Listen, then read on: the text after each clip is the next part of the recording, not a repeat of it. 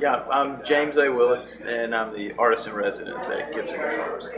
And we're here at the Music Zoo showing off some of the work we've done over the last 6 or 8 months. Now, how did you get started working for Gibson? Tell me about that whole process, where it came from. Well, I think maybe even to clarify right from the beginning is I'm not really working for Gibson. Gibson,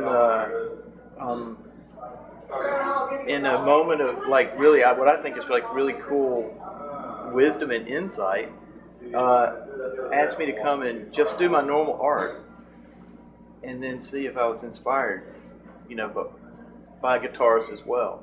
So they're supporting me to do my normal everyday stuff that I would normally do, and then what happens with the guitars just became a bigger part of that. So originally I was approached about doing a New York themed guitar. So they were, just looking to embellish a guitar and make it feel like a New York City guitar. And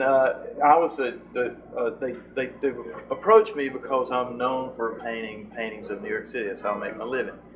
And what they didn't know about me at the time was that I would do all this other stuff like motorcycle surfboards, and I was always experimenting with making different things, and that never really had a place in my fine art world. So I said, well, hey, look, why don't I customize a guitar, and I'll just let that come with the painting.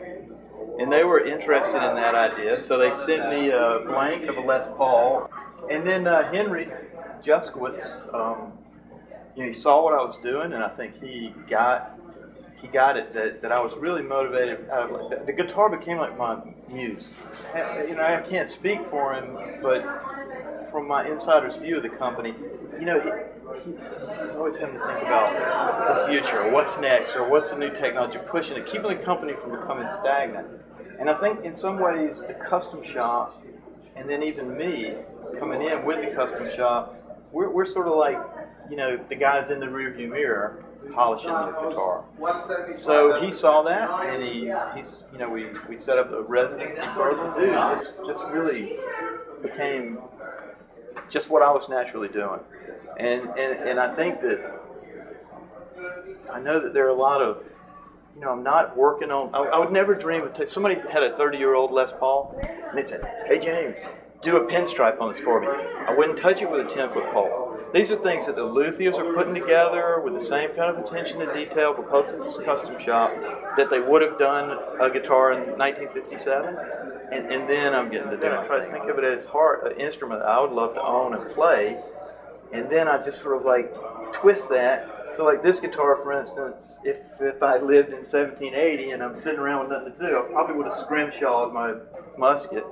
And so that's what happened here. This is all the plastic was replaced with bone and scrimshaw. That's a patch box. There's a pick in there. Comes with a powder horn, which I learned how to make years ago for some reason. I don't know why. And then also the custom strap, which normally I would just tool, but in this case, because it really needed to have a special kind of level of support for these heavy, and not always heavy, but sometimes heavy instruments that are very valuable, I didn't want to trust my mad skills at holding it together. So I reached out to another artist who worked with leather, who then came up with a custom design for the strap. I tool it, he stitches it, and then it's that combination of things that I think is at the heart of the Artist in Residence program at Gibson.